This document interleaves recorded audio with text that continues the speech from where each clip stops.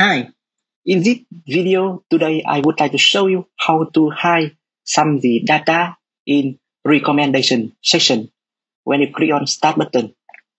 Yeah. For example, sometimes you have some of the sensitive information and you don't want to show it in the recommendation when you click on start button.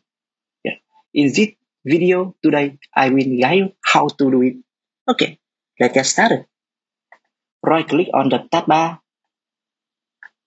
and you select the taskbar settings. It will open up the taskbar setting option, and here on the left hand side, you click on start button. So in the start option, we have three options here. Show recently added application, show most used application, and the last one is show recently open item in start, jump list, and file explorer.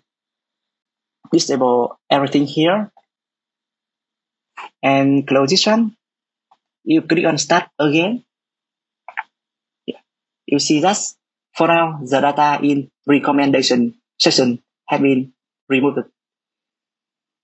In this of showing the recent edit file or open file here, it will show a message to let you know if you want to turn it back, you have to do some updating in start setting. Click on start setting, and again it will open the start screen where you are able to do some configuration to show the recently added application, mode new application, and recently open item in start, jump list, and file explorer. You can also choose which folder appear on start. Select here everything. Okay, so I think that's all. Hope this video will helpful for you. Bye bye.